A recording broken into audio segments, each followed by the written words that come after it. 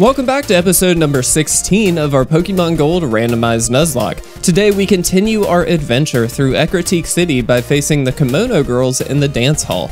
We start by facing the green Kimono Girl first, who throws out a Smeargle who Ariel takes down no problem. The next girl has a Totodile, which again, Ariel manages to body slam down. The third Kimono Girl has a Diglett, which weirdly we have to switch Pokemon into forearms to take down since Ariel doesn't actually have a water move yet. The fourth girl has Swinub, cue Ariel, and that powerful body slam once again. And finally, the last Kimono Girl actually does have an Umbreon, which is kind of weird, but Ariel doesn't care and takes it down no problem. Before taking on the gym in the next episode, we will absolutely be doing some training to make sure we don't get wrecked right away. Stay tuned later today for the team recap before the gym.